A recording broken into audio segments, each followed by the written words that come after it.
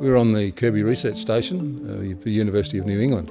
It's about an 800 hectare property which runs predominantly sheep but some grazing cattle as well.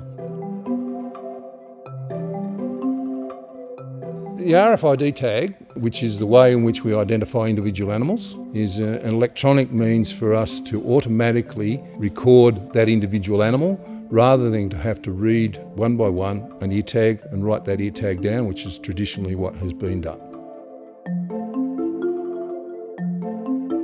In the past, sheep producers have only been able to manage their flocks on a group basis, and because we didn't have any way of individually identifying animals that was efficient in terms of time and labour, all we could ever gather was mob average information. We now have access to radio frequency identification technology in these tags. So that information that comes from that tag allows us to identify the individual accurately. And you'll be surprising how inaccurate tags are when people are reading tags in a race. So with the use of RFID technology, we can now actually put a tag in the sheep's ear and have an individual electronic identification number for every animal in the flock. So this technology has taken the producers a huge distance in terms of their ability to manage animals.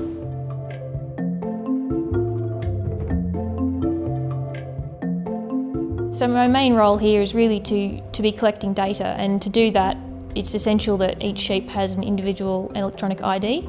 I collect all sorts of information on them regarding their weight, any health problems they may have, how many lambs they're having, you name it and we collect it, even down to how many teeth they've got.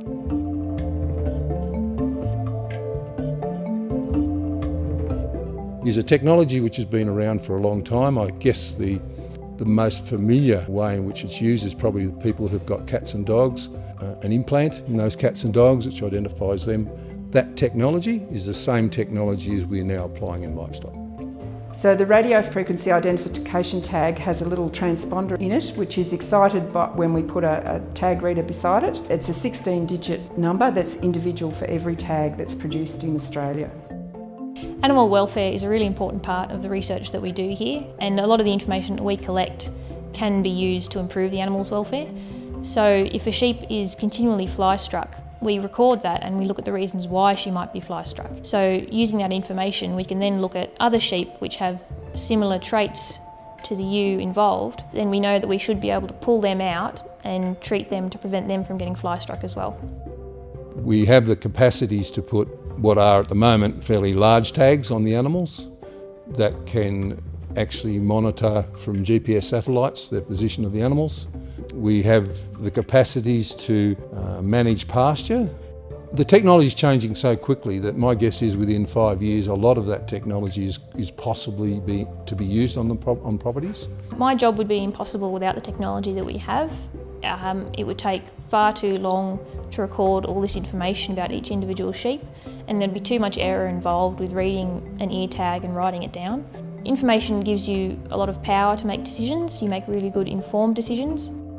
The best thing about my job is I get to be outside a lot, and that's really great on the beautiful sunny days that we have up here in the New England. And then when it's raining, I get to go inside and do some report writing, which suits me perfectly.